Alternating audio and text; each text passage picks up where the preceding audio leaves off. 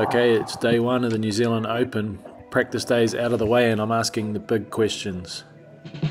Where's the laundry, man? This is not a common sight. Chuck a load on, set the washing machine going. Quick shower, and then back out to hang the washing out again. This video is actually from my wife's private collection. It's one of her favourites. Quick check of the socials. A cup of tea, and I'm clearing out the yard book, ready for some new numbers off the new pin placements. Even though we're not teeing off to 1 PM, I've got an early shuttle. Morning, mate. Are you from down here? Invercargill. Oh, yeah, sweet. Played my first ever round of golf in Invercargill. I was like 12 and something and shot 120 something, which I was pretty happy with at the time. I'm the kind of person that'll try taking shots that shouldn't have. A couple of guys I play with, the guy I play mostly with, he's like that. Just can't help himself. First day at the New Zealand Open. Pretty amped about it.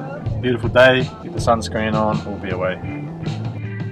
I forgot my bag from the day before, grabbed my polo, got changed into the official shirt before having a quick look around the village.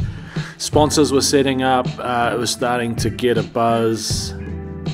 This is the view around to the final hole. Tried the greens out for myself, you can see I'm not that great, and headed to the Players Lounge to catch some Liverpool highlights. Pretty stoked they changed the channel for me, that was very nice. Good 2-0 win over Wolves. Next job up was to put the pin placements on the yard book. This is how I do it. Okay, so you get your pin placements in metres. My guy's in yards, so transfer from 13 to 15, 6 to 7-ish yards. So 15 from the right front, 7 from the right in, 15 from here, and then 7 in from the right to get our mark. It's about here. I do a little cross here. And because we're playing the rights, sort of these ones here. And it's downhill, so it'll be -4 off the total. So green will be 15, elevation -4. I hope that made sense to you. I'm still working it out. Done the pin placements, doped up with some painkillers. Let's get into it. Can't do much through the round, but yeah, I'll give you some review at the end. Ciao.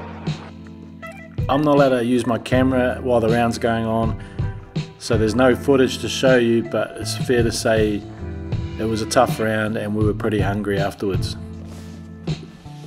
Alright, so we just finished. 7:15, my guy's looking for a feed. Players Lounge shut at 6, all the cafes booked out. Anyway, he's going back to the room for room service. I'm going back to the accommodation. Chit chat. Obviously we're internationally famous our pies, but I'll tell you what though, I mean, there's nothing like good pie. Inspired by my conversation with the shuttle driver, I decided to pick up a very average pie and some stale chips for dinner and enjoy the picturesque Arrowtown. Not the best round today with my guy, pretty tough conditions in the wind, exposed up on the hill of Coronet, and we shot one over. We're going to have to do better on the Remarkables tomorrow, but the Remarkables is definitely an easier course. Chris Wood shot a course record there today of 10 under, so a 61, which is pretty exceptional. I'm not sure if I like the format of 2 different courses, because courses played challenging on some days and in some conditions, morning or afternoon.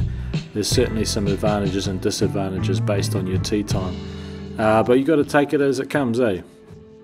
We certainly expect the cut line to be -3, maybe even -4 tomorrow, so we need to get on the birdie train early, so fingers crossed. That's it from me. I'm gassed. I'm going home to get into a carbo coma, ready for a big day of birdies tomorrow. Ciao.